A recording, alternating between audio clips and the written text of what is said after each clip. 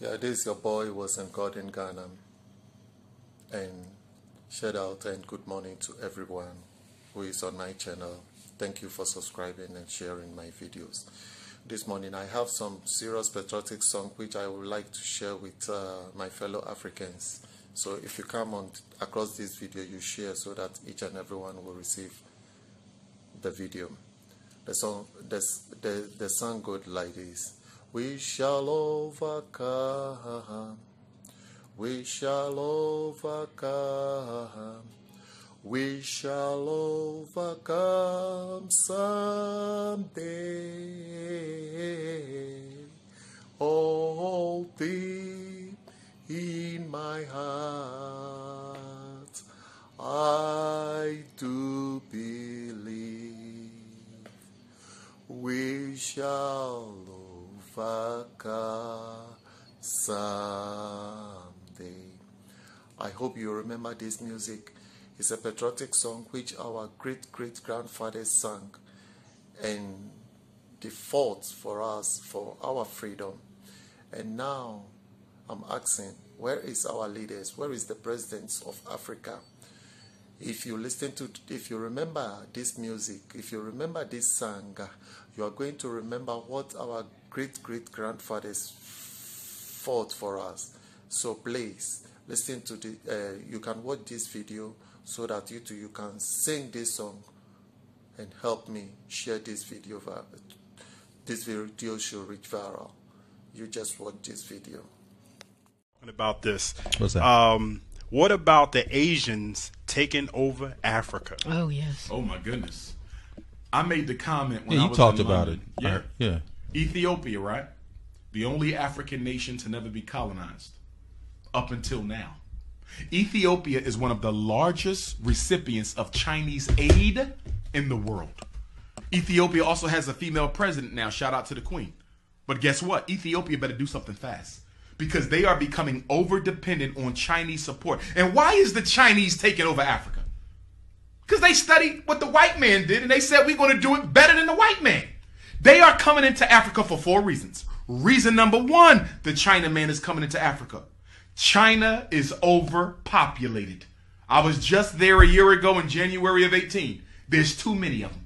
They got over 2 billion people in one country. America is only, what, 500 million? They got 2 billion. China is looking for unexploited lands where they can send their excess poor people. Africa is perfect. That's number 1. We got to reduce the population of China, so we're going to send all of our unwanteds to Africa. Same thing Britain did when they founded the 13 colonies. Second reason China taking over Africa, look at all the poor Africans. Can you imagine a better place to go and open up your factories and businesses where you can pay people even less than what you pay them in China? There's no minimum wage in many African countries for foreign businesses. You can exploit African labor better than you can exploit Taiwanese and Vietnamese labor. So the second reason they're in Africa, because guess what? I keep more of the profit. Third reason they in Africa is to take over the resources, just like the white man. That's why they're giving out all these loans. These are not grants. Let me be clear. The money that China is giving Africa are not grants. They are loans. You might say, why is China giving Kenya more money than they know Kenya can pay back? You follow me? Why are they giving a poor country like Ethiopia more money? Because they don't want you to pay it back. Right. Because when you look at the contract, guess what it says? If you default on this loan, we keep all your your tea fields are mine. All your copper mines are mine. All your oil reserves are mine. And guess what? You already have an African nation that has defaulted on the loan. I think it was Kenya. But don't quote me. As a result of the default, China now owns all of a particular resource in that country. And the fourth reason that they are in Africa is to make the Africans dependent on them culturally, intellectually, educationally. Good day, Africa. I am here this morning to address the African presidents. And I specifically am calling out the President of South Africa, who is the President of the African Union, and indeed all African presidents, that you must decide to either walk in the light of creative altruism or we all perish in the darkness of destructive selfishness. African leaders must demonstrate that they care for Africa. They must also prove to us in this time that they have not been compromised by the Chinese. Our brothers and sisters have been molested, have been insulted, have been harassed, have been maimed in China. And we have not seen any African president coming out to holistically address or call out the president of China. We are not to be treated like animals. The present generation of Africans are not the same generation of Africans that were stolen and taken in slave trade so many decades and centuries ago. We will not allow this to continue. It is an opportunity for African presidents to rally around Africa at this time and defend Africans in China. What we are seeing on the social media and in the mainstream media, the treatment meted on our brothers and sisters across Africa is unacceptable to Africans, it's unacceptable to us in Nigeria. We are using this opportunity to call on African presidents to quickly become born again and begin to take issues that concern Africans as seriously. You must practice what I call African diplomacy, African citizen diplomacy. You must protect Africans anywhere in the world, except if you have all been compromised by China. This is a call on all presidents of Africa, through the instrumentality of the African Union, to wake up from their slumber. I pray the Almighty God will make this whole COVID-19 thing come to an end. We are resorting to prayer. We are resorting to God, who is the supreme controller of the universe, and our belief is that He will rescue us. This day, I remember Mugabe, and I wish Nelson Mandela is still alive. Will he keep silent in the face of obvious obscurity? Will he keep quiet in times like this, in times of vicissitude and vacillation against Africans in China? African presidents, please wake up from your slumber. And I pray the Almighty God to bring this whole pandemic to an end. I also say we must please pray, and we must pray and pray.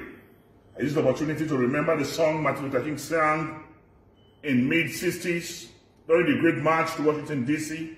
And after singing that song, racism died in America, and the blacks were liberated, and Obama became president, the first black president in America. When Paul and Silas prayed in the prison, there was no freedom. But when they started singing, the prison door opened. All strategies was employed when the battle for the wall of Jericho to come down. But when they sang, the wall of Jericho came down. There's efficacy and power in songs.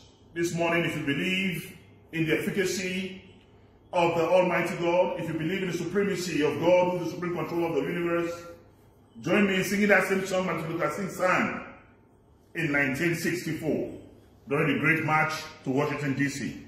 And I believe God will heal our land, coronavirus, COVID-19 will be defeated, and we will all be happy again. We shall overcome.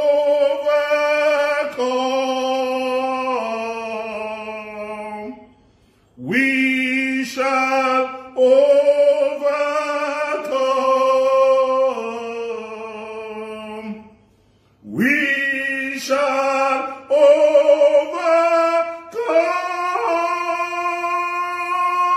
someday.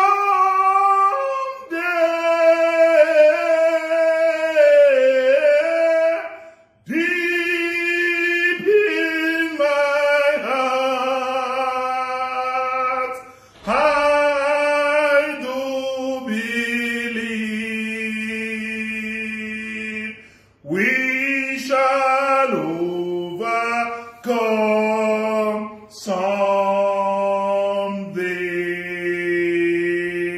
Aluta continua, Victoria Asata. I am Dino Melai. I hope you have listened to the music and you have listened to the video too. I hope each and everyone is going to share this video so that it will reach viral so that our leaders and our presidents in Ghana, they will see this video and work on it for us, because we will not allow these Chinese to take our land.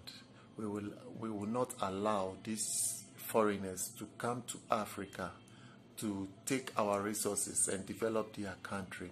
This is the time, the youth of Africa, we must to stand for our rights, because the land of Africa belongs to Africans. The land of Africa belongs to our family and our children and our great-great-grandchildren coming.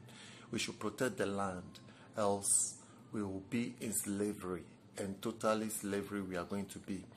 Who are we going to get to come and fight another independence for us? The independence fighters is us. So we must to fight now for Africa. The leaders of Africa, we need you to fight for us. Don't let this video go astray, but I know that you are going to let this video reach viral so that it will reach all the African countries.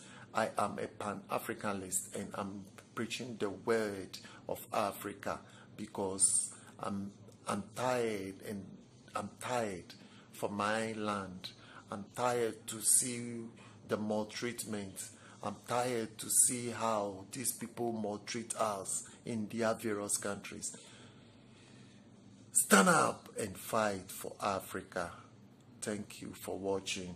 I know that you are going to share each and everyone who will see this video, so that they will comment and bring their views, so that we can do more and sell the image of Africa.